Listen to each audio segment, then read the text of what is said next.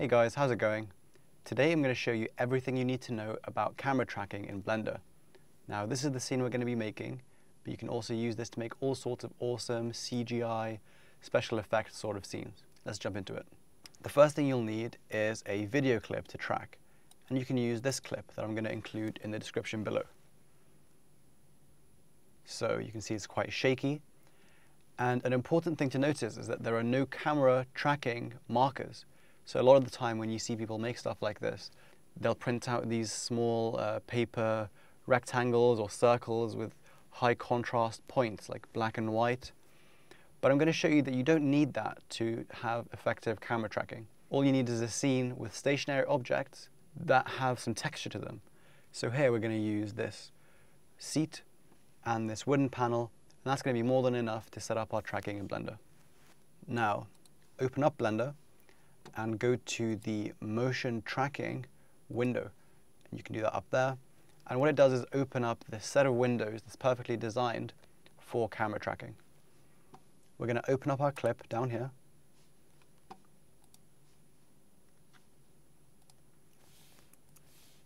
You can see that it's now loaded into our window. I'm going to just make these smaller so that we have more room to play around with. Just bear in mind that I do have screencast keys up here, so you can see what I'm pressing. If I press some random keys, they should come up there. So if we play this through, you'll see that it's going to end around frame 250, because that's where Blender ends animations by default. But that's not enough for our whole scene, so you can see that it goes on after frame 250. What we'll do now is find the last frame of the animation, which by dragging through, and it's around here. So I'm going to press left and right to find the exact last frame that it ends on, and it's 484. So I'm going to change the last frame to 484, and now it plays for the whole way through. Now, if we go back here and press Alt-A to animate, you'll see that this playhead, as it scrubs through the video, it makes the video behind it this darker purple color. That's because it's loading that part of the video into RAM. And so you can see that only some of the video is loaded into RAM, the rest is a lighter color, and so it's not loaded into memory. And so it's going to find it easier to track this part compared to the other part. Luckily, we can increase the amount of RAM that Blender uses, and that should let us load more of the video into RAM, if not all of it. So let's go to File, User Preferences, System, scroll down, and here under Sequencer/Clip Editor, Memory Cache Limit, we're going to increase this so that Blender can use more RAM. Now I'm using a Mac Pro with 64 gigs of RAM, so I can use as much as I want really, 32,000. But this is going to depend on your computer. You don't want to use up all the RAM on your computer because you want to leave some for your operating system and other programs. Anyway, this will be enough for me. It's going to make sure that the whole scene can be loaded into RAM. The shortcut for this is P, and what that's going to do is load the whole clip, or as much of it as it can, into memory. You can see that the purple bar filled up the whole track, and so now the whole thing is in memory and the whole thing is going to track really nice and smoothly. So let's get started with the actual tracking. Now the way you do that is really simple. Let's go back to the first frame with Shift left, and let's Control and left click on a feature. So Control and left clicking creates a new tracking point. And now let's press Control T to track that point. But you can see that it doesn't go very far. So it tracks it for the first few frames, but then it sort of disconnects. And that's because the settings for the marker weren't quite right. So let's play around with those. Let's delete this marker and go back to the first frame again. So these settings over here on the left are the settings that Blender is going to use to create our markers. The first one is pattern size. If you make this bigger, it's going to make a bigger marker. So when you add a larger marker with a bigger pattern size and track it, it should be more stable, but actually you can see that this broke much earlier. It only tracked for 2 frames.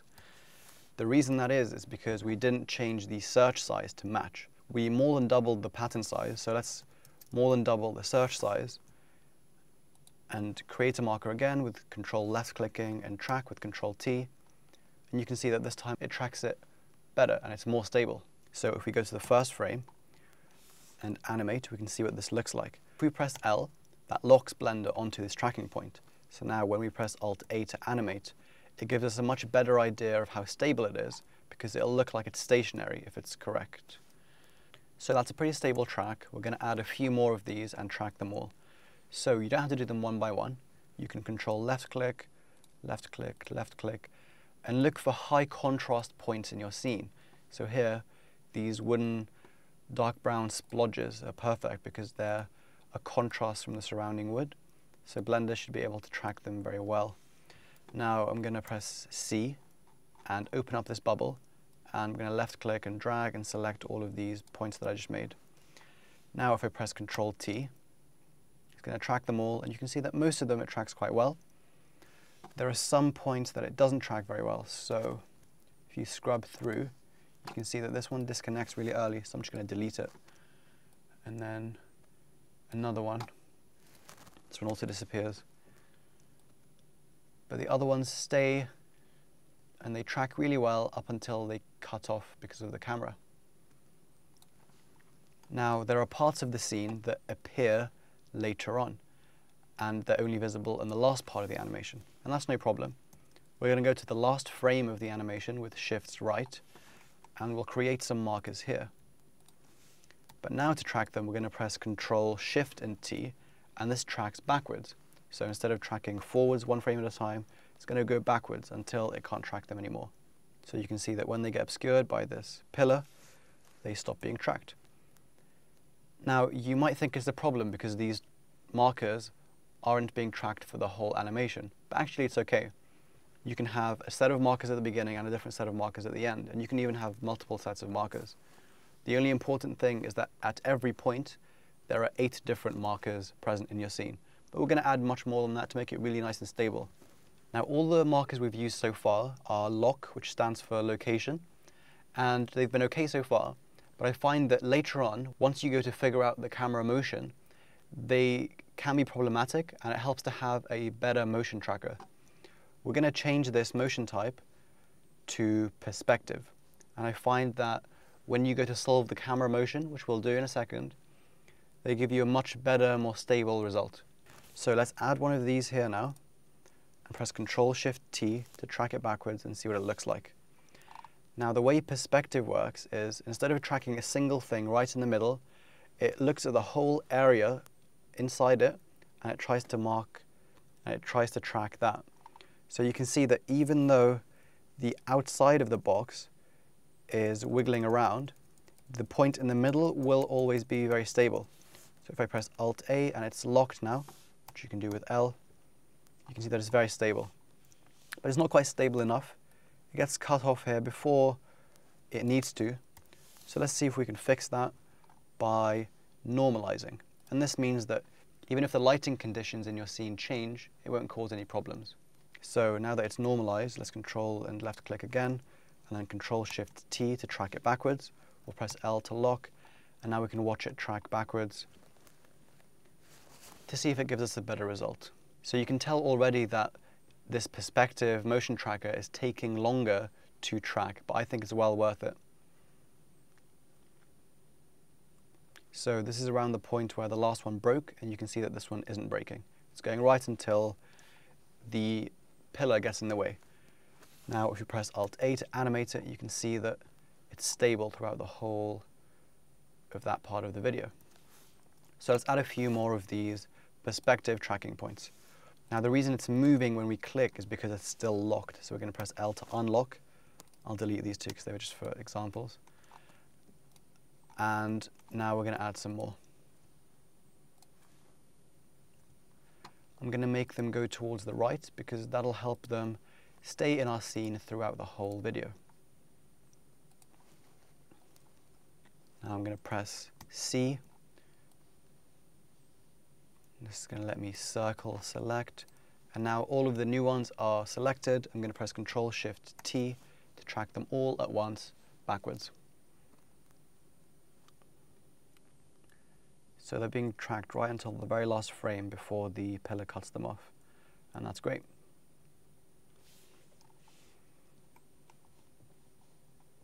There's even this marker, which is tracked throughout the whole animation. Actually, both of these are tracked almost for the whole animation. And this is a perfect demonstration of why the perspective trackers are more stable than location, because you can see these ones we tracked with location earlier on from the start of the animation going forwards. And you can see that they just stopped even though they didn't have to. So around here, they were still on screen, they stopped being tracked. That's these two markers. So I'm going to delete them and I'm going to replace them with perspective ones, sorry. They seem to be these two markers which track almost all the way to the beginning. The bottom one doesn't last all the way, it cuts off a few frames beforehand, but that's okay. The only way around that would be to create larger markers, and that'll take much longer to track. So I'm going to add some more points and track them.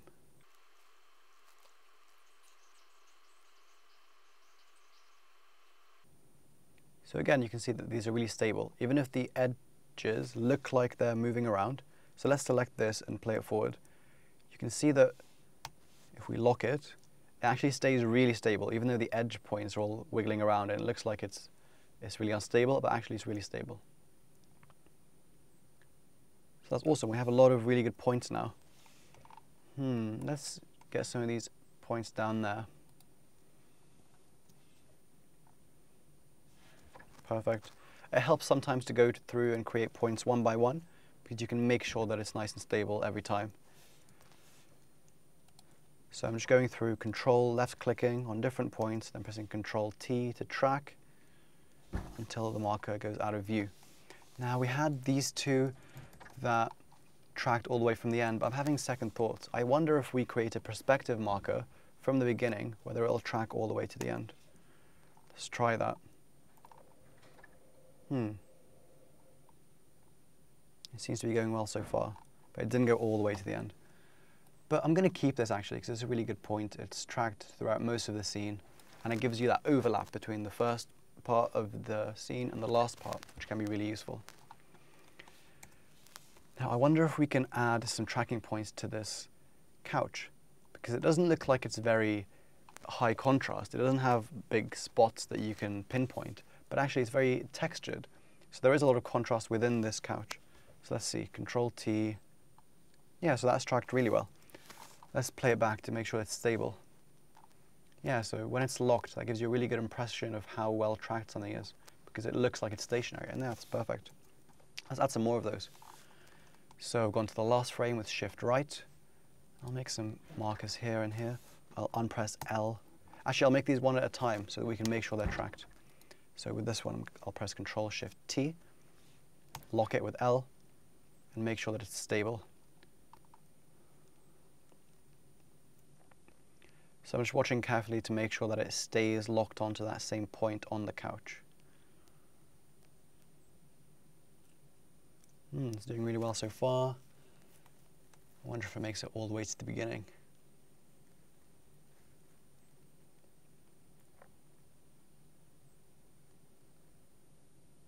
Oh, no, I think it'll be cut off. Okay, almost. Let's pick a point right next to that and see if we can get it to track all the way throughout the scene. So I've gone to the last frame of the animation, Control Shift T to track this point backwards. So the way you do this is going to be different depending on what video you're using. The most important thing is to do lots of trial and error, mess around with these settings until you find a marker that can track your scene really well. You want to have as many points as you can really, as many tracking points as you have the patience to add. The more you have, the more stable your track is going to be, and the more realistic it's going to look when you add something into your scene.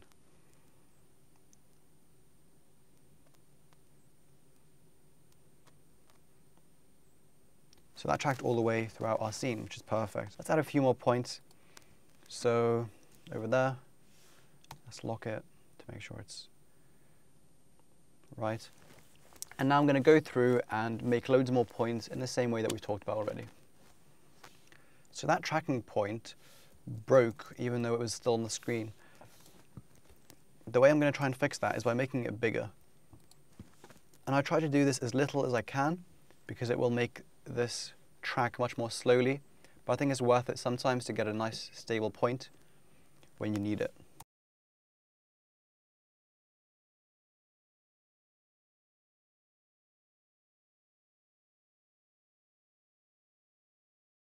So my scene has a few more markers now, and it has enough markers at every point. So this should be enough to create a camera track from the scene.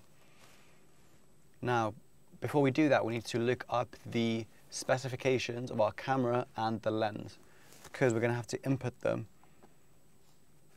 here under camera. Now it has some presets, but my camera isn't listed here, so I'm going to look them up and come right back.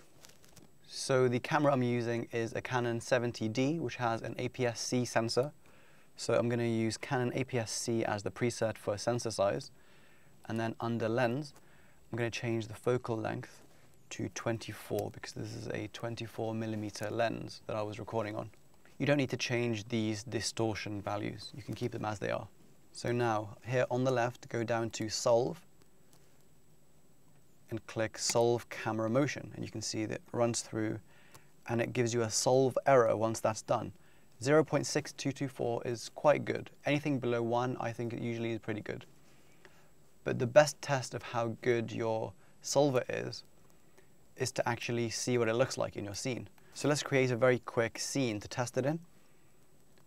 You can scroll down and press here, Set Up Tracking Scene. Now it's made this scene, press 0 to go to the camera, and you can see that the alignment is off, so it's not level with the ground. Let's select 3 markers which are perpendicular to the floor. I'm going to use those 3. And here I'm going to press Select Floor. Now it's important that you select 3 points and not just 2, and not more than 3. Now you can see that the floor is roughly level with the seat, which is what it's like in real life. That's perfect. Now we can press Shift and Space to make this full screen. And we can watch this back to make sure that all the tracking points stay in the same place. And they do. It seems to be a really good track. The way you can tell if it's not good enough is that sometimes the tracks seem to move. So what you need to do is watch this back for your scene and just look for anything obviously wrong. If there are some problems, there are a few things you can do. You can go back and add more tracking points. That often fixes things. You can check that you have the right sensor size and the lens focal length for your camera, because that's really important. What you can also do is check your scene for problematic tracking points. Now I'm going to show you how to do that. Here, under Marker Display, click on Info, and you can see that every tracking point has average error, and it gives you a number. So this tells you how well that track conforms to the rest of your tracking points. So does it make sense in context? And here on the left, you can see Clean Up, and you can select a cutoff for your error. So let's say 1, and you can press Clean Tracks. Well, first deselect everything. Now select Clean Tracks, and you see that it selects the tracking markers with an error above 1. So some of these tracking markers aren't very good. I'm just going to delete them because they're not adding anything to our scene. And now I'm going to solve the camera motion again. And you can see that the solve error has gone down. It's 0.5697, which is lower than it was before. The scene here is still aligned with the floor, which is excellent. And I'm going to keep that, and now we can ignore our motion tracking. We can now go back to our scene in the default view and start playing around with it. One thing I forgot to do is I forgot to change it to cycles. So let's change that to cycles, delete everything, and create a new tracking scene. Now we have to select the floor points again. That's okay. I'll select these 3. Actually, now that you have these error numbers showing up, you can pick 3 points that have a really low error. So that's quite low. That's really low. I'm going to use these 3 to create the floor. And now let's just check that everything's still okay. So if I go to the camera with the 0 on the number pad and animate it with Alt-A, you can see that everything is still synced. Before we move on, let's save our scene.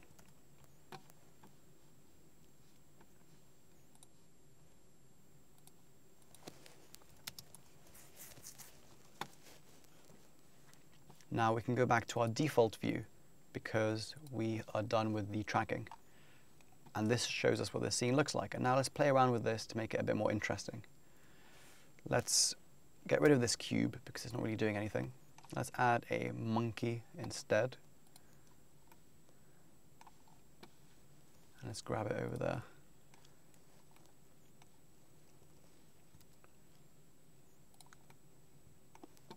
If you've added enough tracking points, you should be able to tell what your scene looks like in 3D space from these tracking points. So you can see loads of these on the floor and loads along here. So you can visualize in your head what this bench looked like before. So I want my monkey to sit on the bench, but it's too big. So let's make it smaller. I'm going to grab it with Shift Z, so locking the Z axis and rotating it in the Z axis. I'll see what it looks like in our 3D view. So if we render this frame by clicking render or hitting F12 on the keyboard, it's going to render it out. And let's see what it looks like.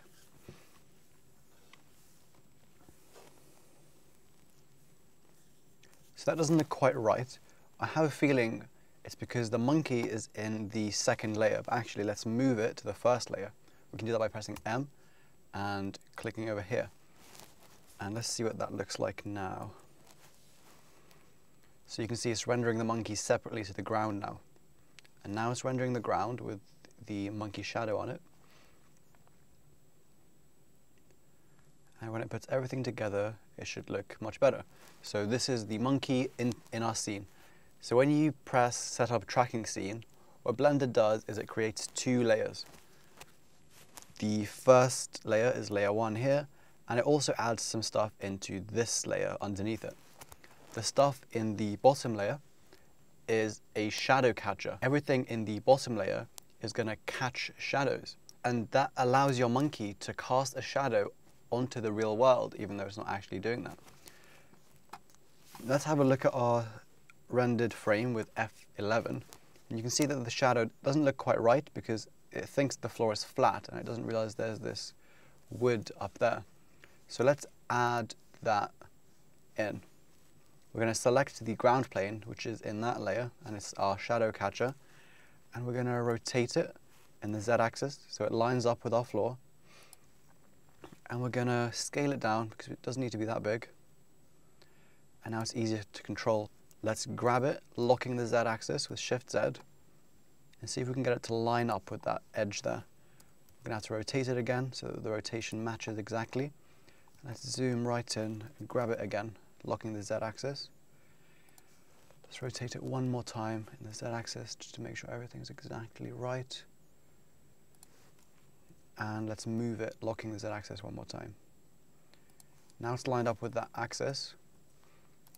We can select these 2 points in edit mode, extrude them in the Z axis, so extrude them straight up. And now when we render, you can see it's going to render the monkey, then it's going to render our shadow catcher, but it's going to be in the right place. So you can see it catches this crease in the wood. So you can see the shadow extends up as it should do. Now, if this monkey were bigger, that effect would be even more noticeable. Yeah, so now the shadow is looking realistic in this scene. To stop it being just a boring monkey floating in space, let's make it spin around. And this is really easy to do. Let's open up a new window and make it a graph editor. And now with the monkey selected, we're going to press I, add a rotation keyframe. And here, just delete the X and the Y rotation, make sure just Z is left. Press N to open up this toolbar on the right. Click modifiers and add a generator. Now if you animate your scene, you'll see the monkey spins around. Now it spins quite quickly. Let's slow it down by changing this X to 0.1. Let's see what that looks like. Okay, it's still quite fast. Let's half the speed to 0.05. Now it's spinning nice and slowly.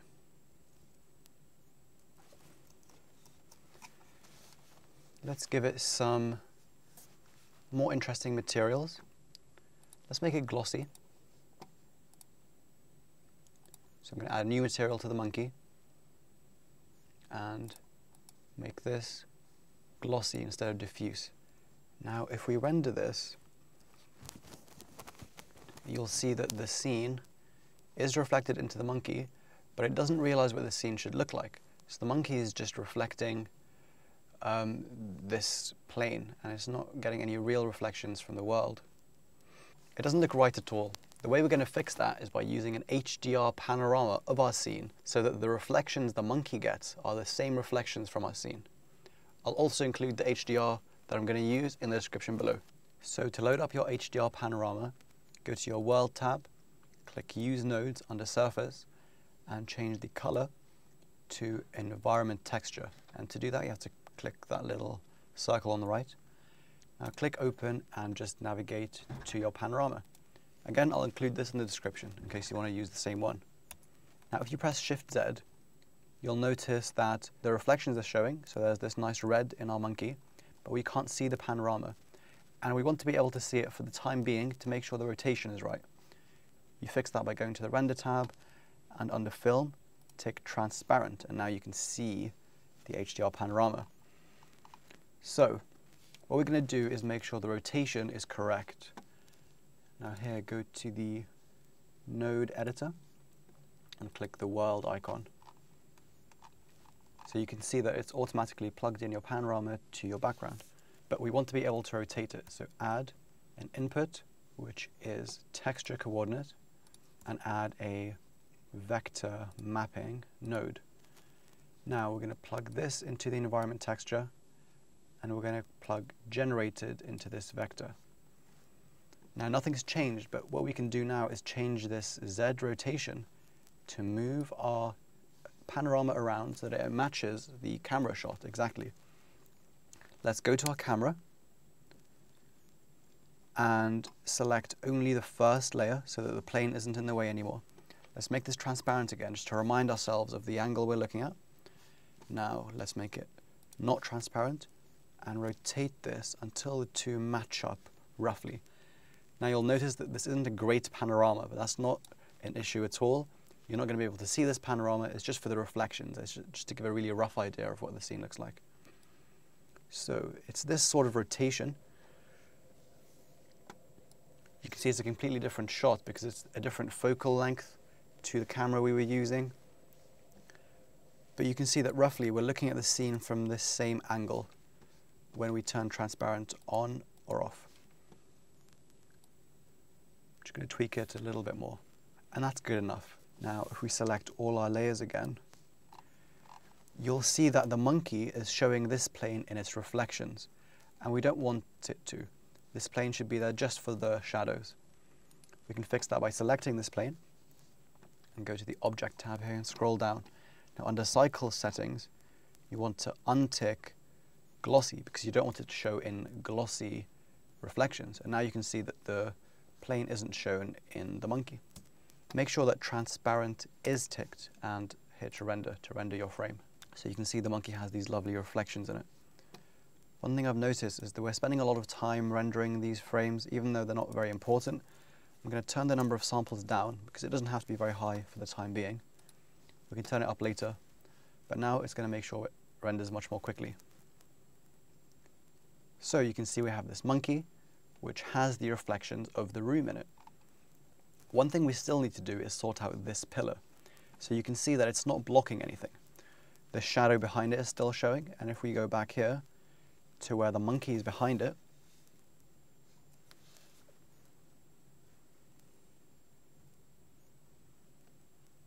the monkey shows in front of it even though it shouldn't.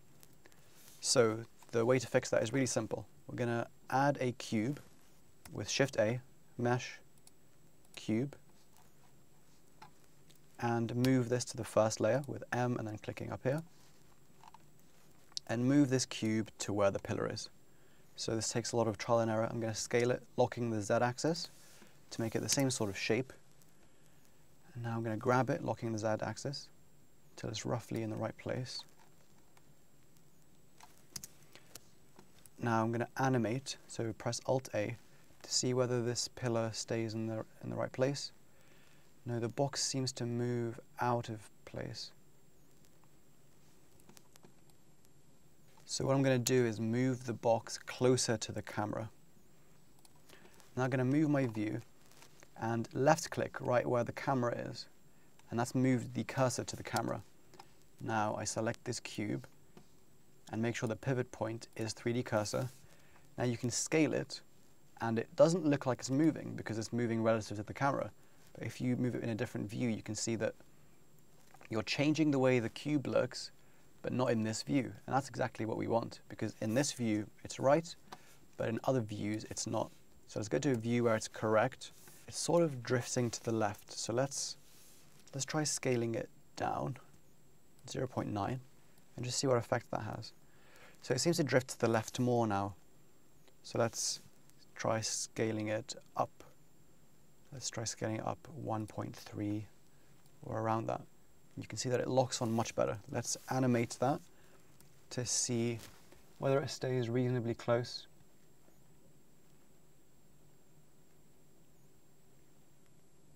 And yeah, it does.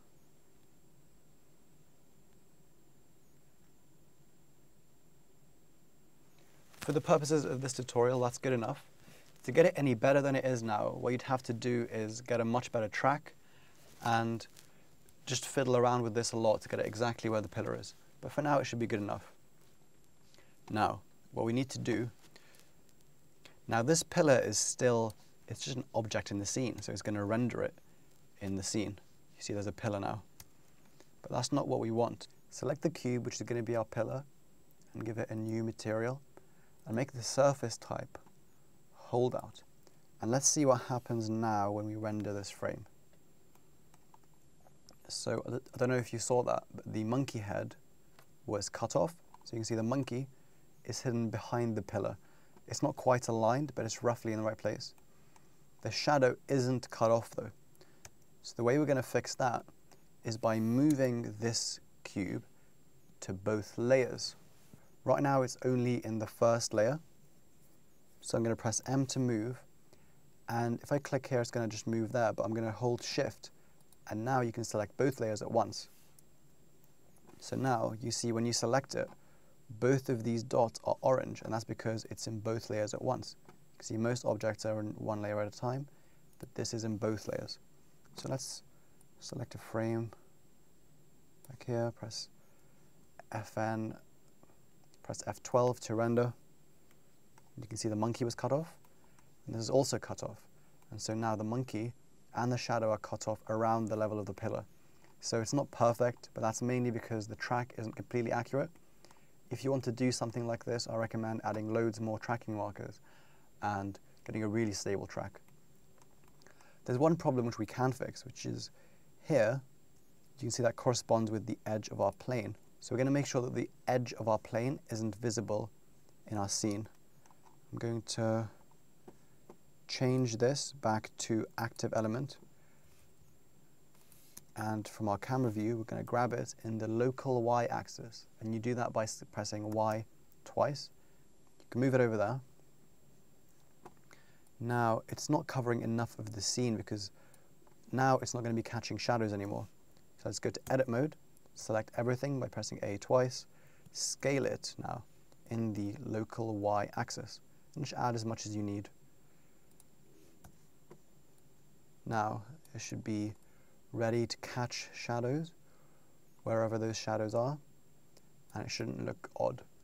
So I'm going to set this to render, and then I'll show you the final version.